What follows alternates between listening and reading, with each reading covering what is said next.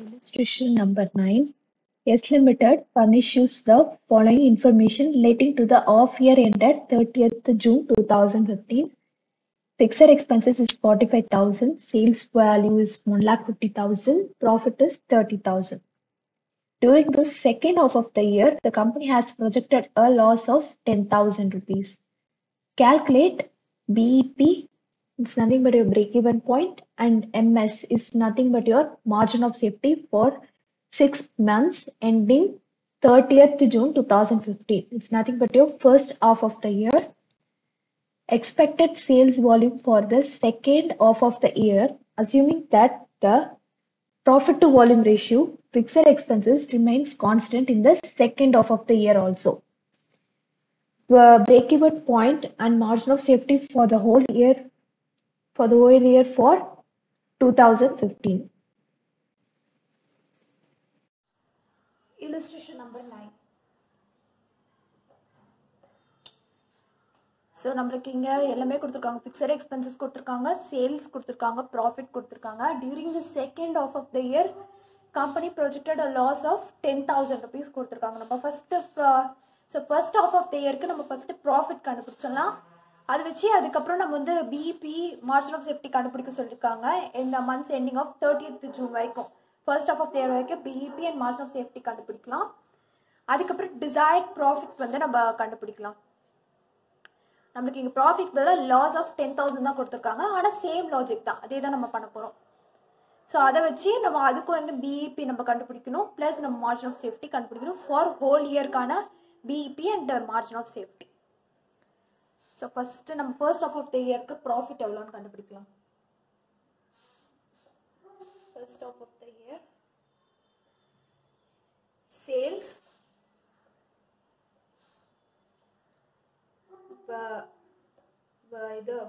variable cost, contribution, fixed cost, profit. So நம்மளுக்கு fixed expenses எவ்வளவு கொடுத்திருக்காங்க क्वेश्चनலனா 45,000. next sale value of 1,50,000. next profit of 30.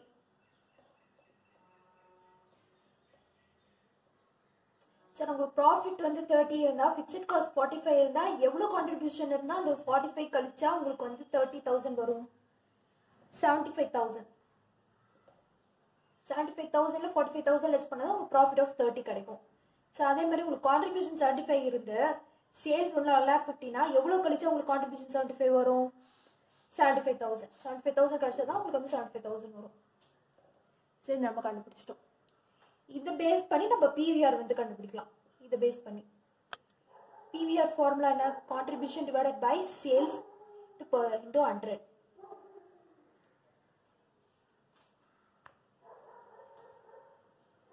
Contribution 75,000 இப்பதான் நம்ம கண்டுபிடிச்சோம். Divided by sales 1,50,000 gives us 50% of PVR. Next இதுக்கு நம்ம break even point கண்டுபிடிக்கணும். Break even point formula வந்து fixed cost divided by PVR. Fixed cost வந்து 45,000 நமக்கு தெரியும், क्वेश्चनலயே கொடுத்திருக்காங்க. PVR 50% இப்பதான் நம்ம கண்டுபிடிச்சோம். gives us 90,000. நெக்ஸ்ட் இதுக்கு மார்ஜின் ஆஃப் சேஃப்டி கண்டுபிடிக்கணும்.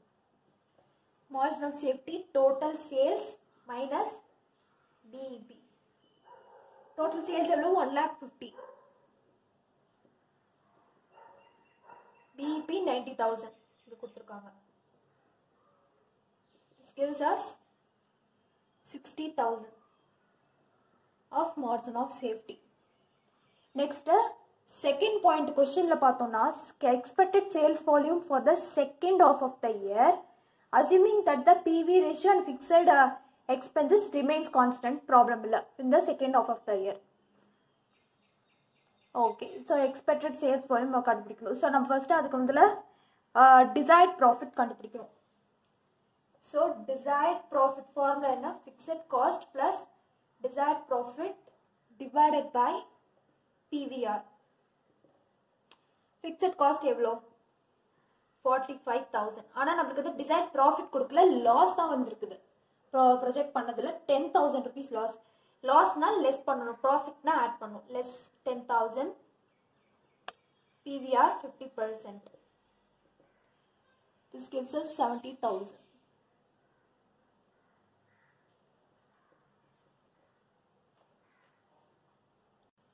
ஸோ இது வச்சு நம்ம வந்து BEP ஃபார் ஹோல் இயர், அதுக்கப்புறம் margin of safety whole year நம்ம கண்டுபிடிக்கிறோம்.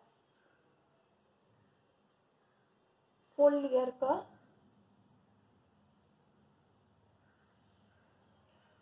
BEP.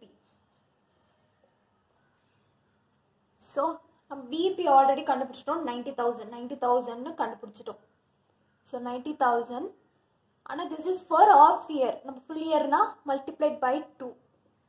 This gives us 1,80,000 for full year of break-even point. Next, margin of safety. Margin of safety formula with total sales minus BEP. Total sales வரும்போது எப்படி calculate பண்ணணும்னா, total sales already எவ்வளோ கொடுத்துருக்காங்க, 1,50,000 கொஸ்டினில் கொடுத்துருக்காங்க. Plus நம்ம இங்கே வந்து ஒரு சேல்ஸ் நம்ம கண்டுபிடிச்சிருக்கோம், எக்ஸ்பெக்டட் சேல்ஸ் இப்போ ஆல்ரெடி செகண்ட் ஹாஃபில் எவ்வளோ 70,000 ப்ளஸ்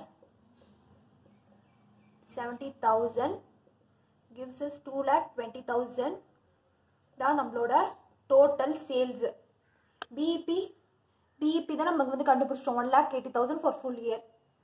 ஸோ டோட்டல் சேல்ஸ் வந்து 2,20,000 மைனஸ் BEP 1,80,000.